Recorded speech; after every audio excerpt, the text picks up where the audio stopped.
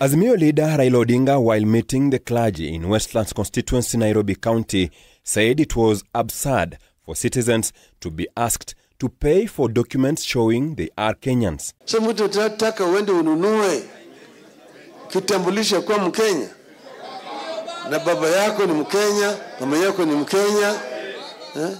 Sasa wamesema ati ukiwa wewe Mkenya ukaenda huko nje ukapata msichana huko, upate mtoto huko, ili aje agawe Mkenya milioni moja. Je, hii ni ungwana? Raila's remarks comes even as the government revoked a Gazette notice issued on November 7th that announced an increase in charges for some services including passports, ID, work permits, birth and death certificates to allow for public participation on the matter. Watu wameshindwa. Mambo ya kitambulisho tutasema ni lazima kila Mkenya apewe kitambulisho. Kama yeye hana pesa. Ni kama kuoa bibi. Unaambiwa sasa wewe ili wewe bibi mpaka utoe shilingi 50,000. Sasa wameweka tax on marriage. Watu wataokopa kuoana. Si ndio? Sasa wakiambia kijana alipe 25,000 ama sijui pesa ngapi ndio apate bibi. Si ataokopa?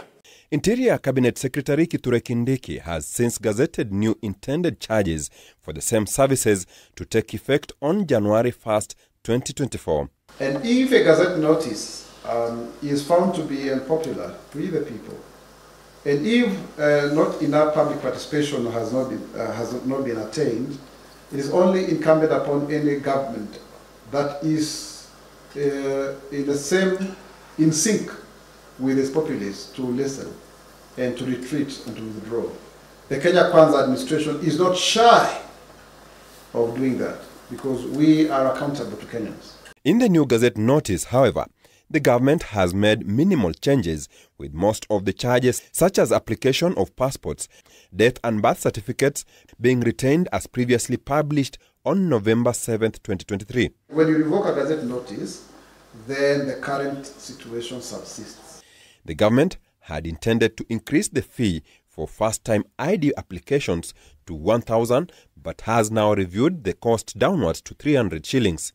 The fee for replacement of lost IDs has also been reviewed to 1,000 shillings instead of the intended 2,000 shillings. A Gazette notice can also be revoked and declared null and void by a court of law.